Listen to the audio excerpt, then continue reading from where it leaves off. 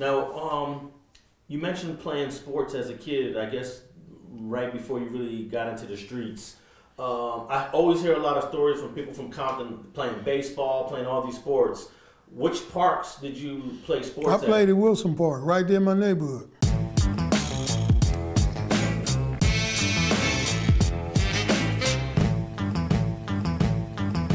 Like we had Wilson Park on our side, they had Oaks Park on the other side, on the Oaks Park side. Wilson Park was like shit, just a half. I just walk out the street half a block. I can go to the corner and look right there and see the park. After the killing of Bullet in 1978, it seems historically gang conflict goes to a whole nother level citywide. You lived through that era. Yeah, but see, really, it was like, I'll say, Santana, Front Hood, I'll say Santana and Front Hood, we had it the worst. But really Santana, then Front Hood. Because like Santana, we the only Crips really even on the east side like that, off of Rosecrans. You know what I'm saying? Because you know off of Rosecrans, you had Campanella Park Pirus, West Side Pirus, Fruittown Pirus, Cedar Block Pirus. Then you got motherfucking Elm Street and Lueders Park before the mob, because the mob just turned from Lueders Park to the mob. But I still consider all that Lueders Park, because that's what I grew up with. Yeah, I was gonna ask you about that. Santana is the only Crip set that's on Rosecrans. Yeah. And on all sides, to the west you got the Fruit Towns. On the south, we have Treetop, Elm, and then Lueders and Mob to the east. Yeah. What was that like? Fun. For us, it was fun. You know what I'm saying? Because, man, we was gangsters, man. You know what I'm saying? We was front line motherfuckers, man. You know what I'm saying?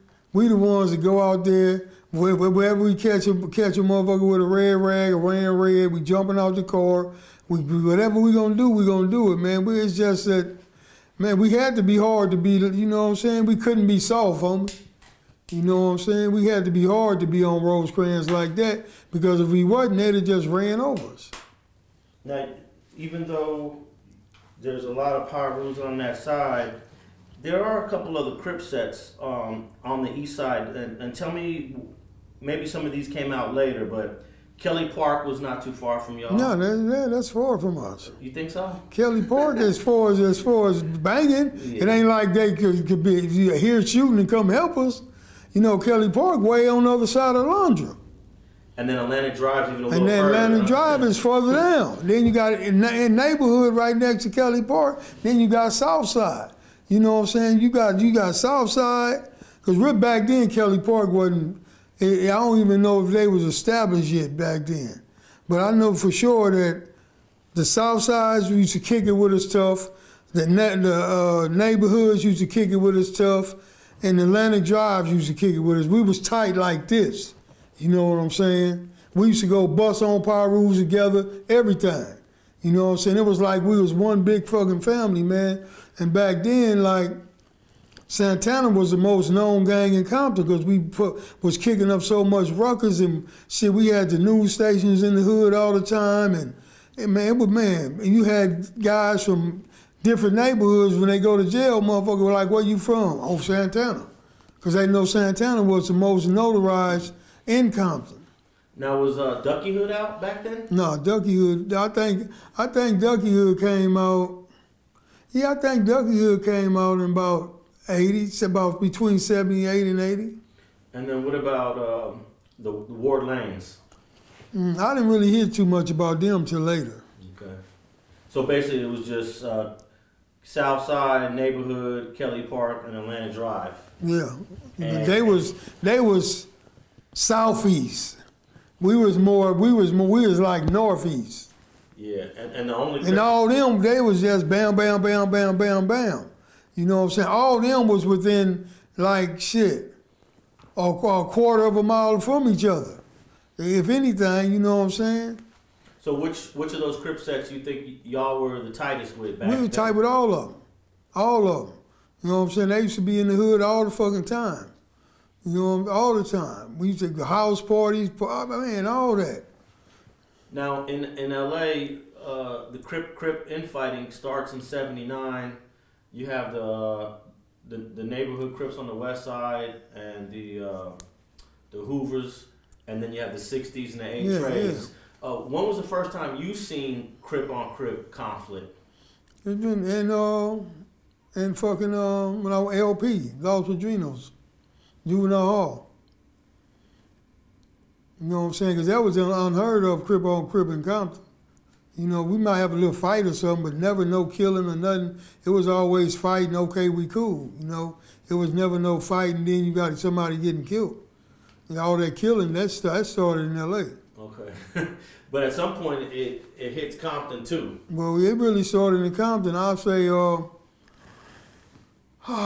what year was that, man? Was it like 81? I think it was 81, 82 when Big Brim from the South Side got killed, you know, supposedly by the Palmer blocks right there in my neighborhood at the YMCA, right across the street from the park.